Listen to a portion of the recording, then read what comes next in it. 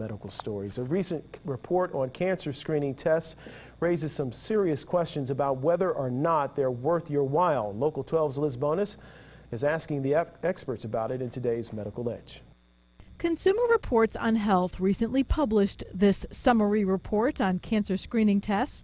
It based its reviews on information from the U.S. Preventative Task Force.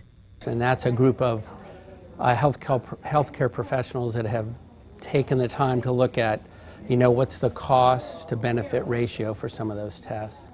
The report actually looked at screening tests that they say confuse rather than clarify. They found cervical cancer screening, colon cancer screening, and breast cancer screenings were worth your while. But they raised a few questions about some of the others.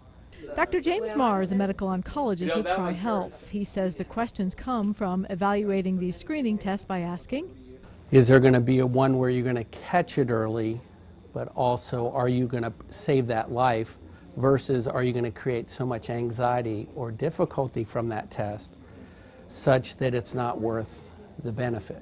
Based on that criteria, they concluded that oral cancer screening at the dentist, as well as several others, including bladder, lung, ovarian, prostate, pancreatic, skin, and testicular cancers, were not worthwhile.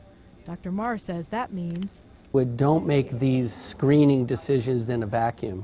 Dr. Maher says many patients, such as Dale Sheehan, who has liver cancer, have no symptoms prior to diagnosis. None whatsoever. I wanted to get my blood pressure checked, and my liver enzymes are a little high. Still, I had no symptoms, had no pain, anything, and I couldn't believe it. So that means regular doctor visits are the best way to find out if a test is needed. As for Dale Sheehan, he is doing well. He's even told me that I'm an unusual person, unusual patient, and so if I got to be your poster child for success, sign me up. Quite a spirit, in spite of the odds. In Montford Heights, Liz Bonus, Local 12 News. And we welcome your questions for providers at TriHealth. You can just go to our website, local12.com, and click on Ask the Expert.